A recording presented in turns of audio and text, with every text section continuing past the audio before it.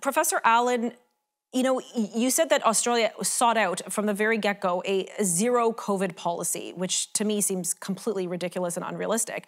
But whatever, that was the policy they seemed to seek out.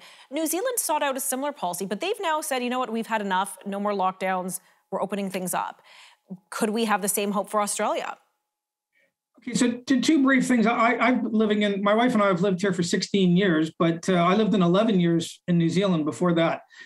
So firstly, no one started out on zero COVID. It morphed into that after they started with bending the curve. So New Zealand recently, if anyone has been worse than Australia, it's New Zealand. Auckland's had a lockdown now for 2 cases or something for ages. It jumped up to 32. And their Prime Minister, Jacinda Ardern, about a week and a half ago said, you know, zero COVID's not going to work. We have to open up.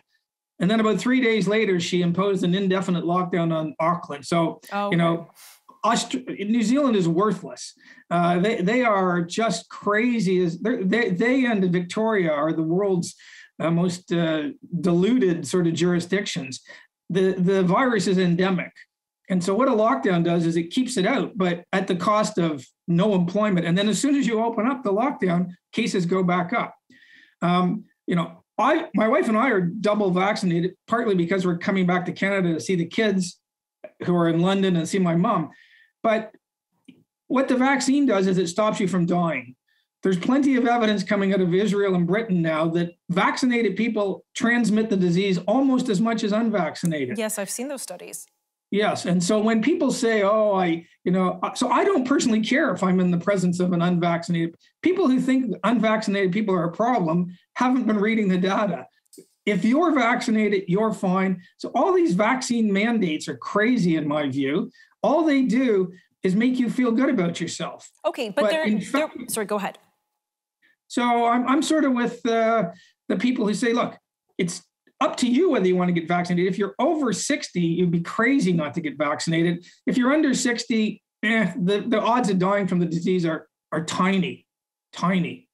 Okay, but in Australia, like again, some of the most, and they're, you know, anti-lockdown or freedom protests, whatever you like to call them, happening in all jurisdictions. But some of the most vocal protests against the government lockdowns that I've seen has been from Australia. The footage that I've seen from Australia. Yeah, but Tanya, imagine you've been locked in your house for 300 days and can't go out, and these people are angry.